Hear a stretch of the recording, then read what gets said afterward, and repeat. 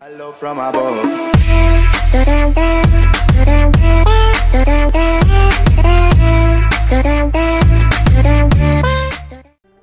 Hello guys, Apex Rise here with another video, and in today's video I kind of want to talk about a DLC that is going to be coming out for Black Ops, that's going to be coming for Black Ops 3 very soon.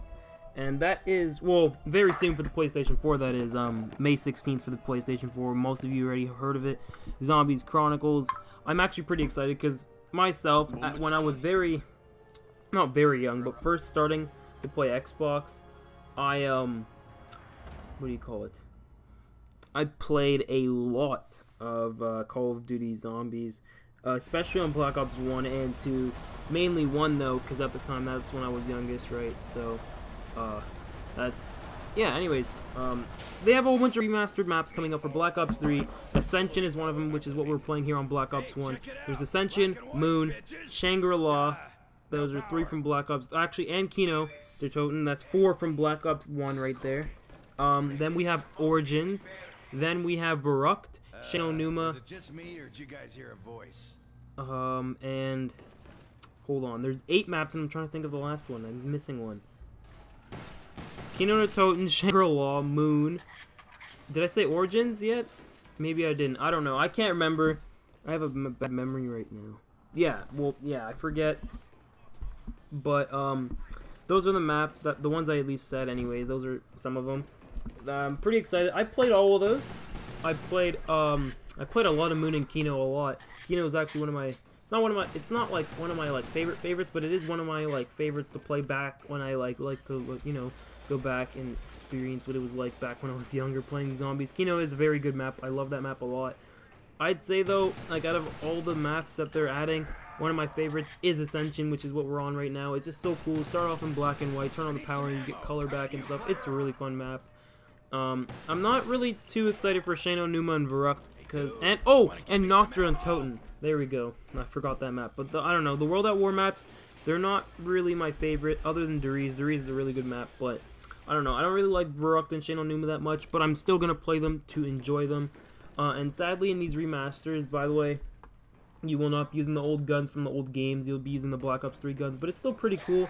And I just like to let you guys know I'm going to be recording footage of that when that comes out for the Xbox, which will be in June, probably like June 15th or 16th. I'd like to say June 15th.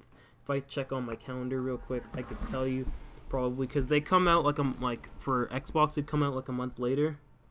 But yeah, if actually, hold up. If anything, it comes out June 13th for the Xbox, or on a Friday, who knows. But yeah, that's pretty cool. Excited for that. Also, the Hot Wheels pack is out, or expansions out for Xbox One. You'll be seeing a video on that for next week, because I'll be getting it I don't know when, probably this week. So you'll see a video next week for that, which is pretty exciting, so stay hyped for that. Card It is being edited right now. It's not done. I want to make this one really good. It may not seem too good, because I'm just getting really busy, and I really want to I want to make it really good, so it's going to take a bit more time. 200 subscriber montage. After the edit, then I'm going to start working on that, because I cannot do 2 edits like that at a time. So that will be after the card it. Card it will be done soon.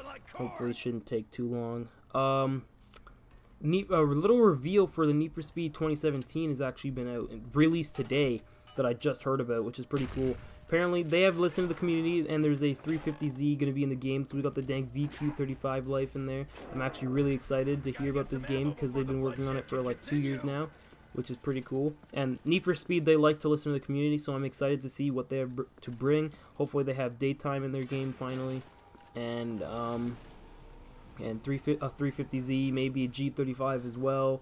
Maybe they're missing a couple of, they missed out on a lot of stuff for or wait, no, sorry, that's Forza. Forza was missing out on a lot of stuff when it comes to body kits for the Miata, but Need for Speed didn't miss that. I wish their handling was a bit better, and the map wasn't always at night, and there was a first person. That'd be pretty cool. But other than that, the game was awesome.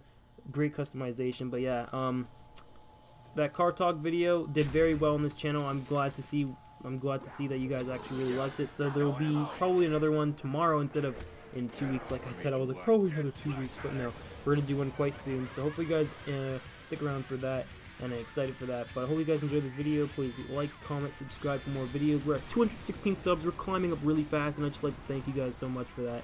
Keep on going with the support. The support has been great recently on the channel.